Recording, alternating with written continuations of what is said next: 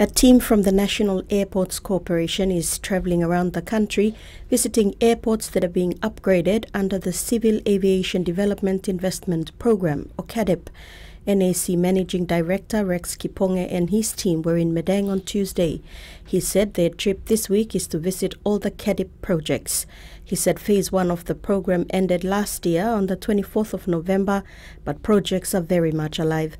The visit to Madang Airport was to see the progress of the construction of the new terminal. Kiponge said the runway is complete. He said on Monday they visited Kagamuga Airport in Mount Tagian and then to Wapenamanda Airport in Enga to inspect the terminal, which is under construction.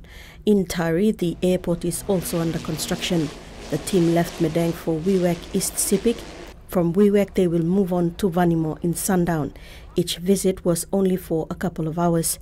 Next week, Mr. Kiponge and his team will travel to Momote Airport in Manus. He said Momote Airport is special because the terminal design is of a stingray, an achievement that NAC is proud of. KVN Airport is the final stop before they return to Port Moresby. All airports are currently undergoing some level of construction. Mr. Kiponge said management will release the first quarter report for CADIP 1 project. The reports collected from each visit will be shared with the NAC board and senior management to have clear visibility of what is going on at each project site. Salome Vincent, TV1 News.